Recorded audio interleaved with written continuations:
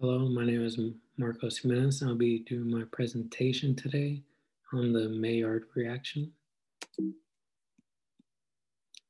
So, a general overview of my presentation today.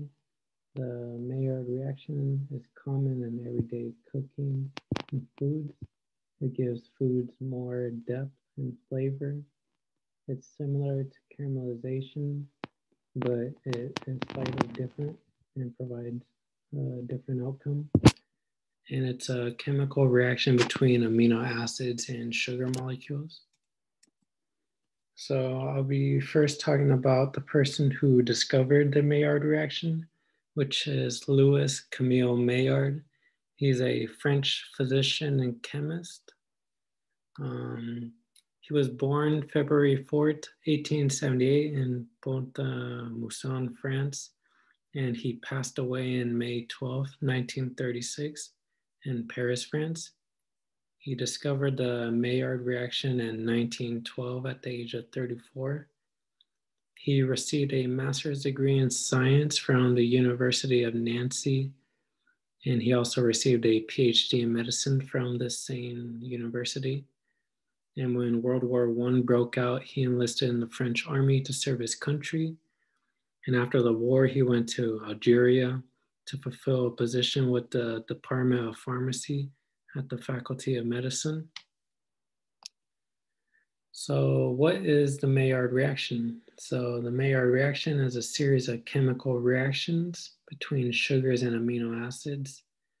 The Maillard reaction provides browning on food that gives off distinct flavor with more depth.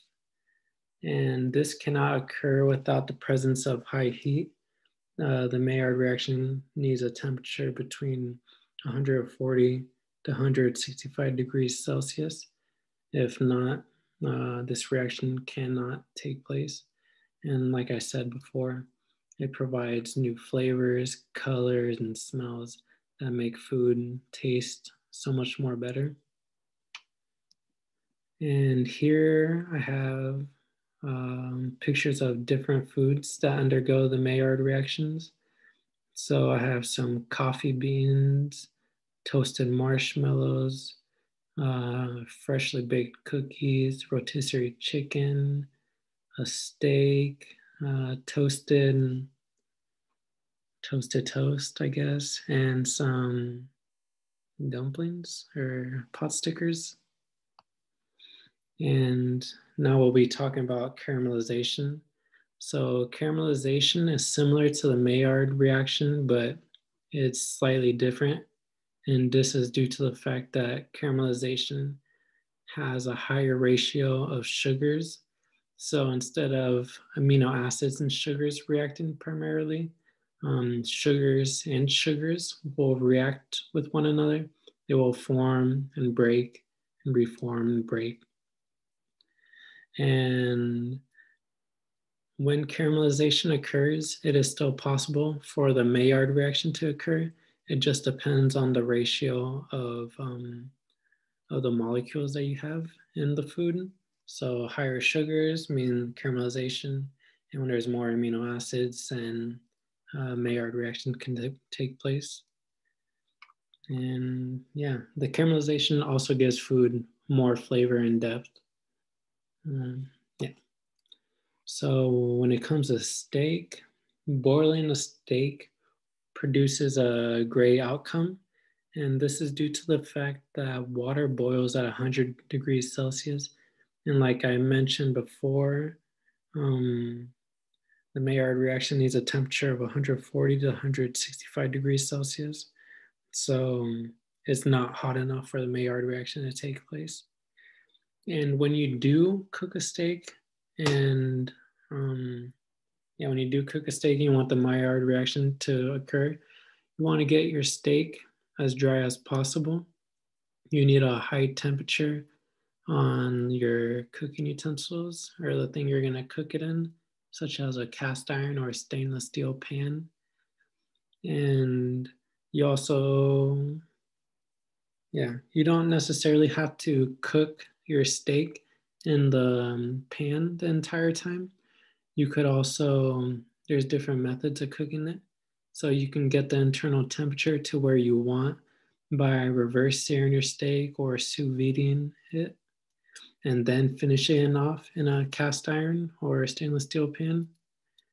And this provides the Maillard reaction and a nice crust that you get. And now I'll be talking about my ribeye that I cooked the other day.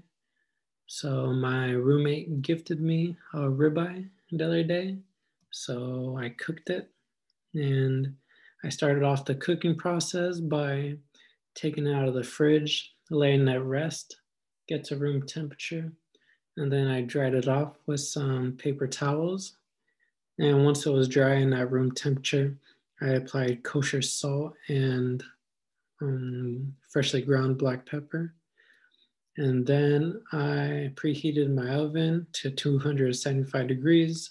Once it reached 275 degrees, I threw in the steak to reverse sear. And once it reached a internal temperature of 90 degrees Fahrenheit, I pulled it out and I threw it on the cast iron that I also had preheated in the oven. And then I applied some oil to the cast iron, threw in my steak, and let it sear on both sides for about 2 minutes. And then when those 2 minutes were up, I applied some butter and threw in some garlic, and I butter basted it for about 45 seconds. And then once the internal temperature of 125 degrees Celsius was reached, I pulled it out and I let it rest for about 7 minutes. And then I sliced it, and that's how the interior of the steak looked. And yeah, so I apologize that I can't take any questions today. I have an exam at the same time as this presentation, but I thank you for listening to my presentation today.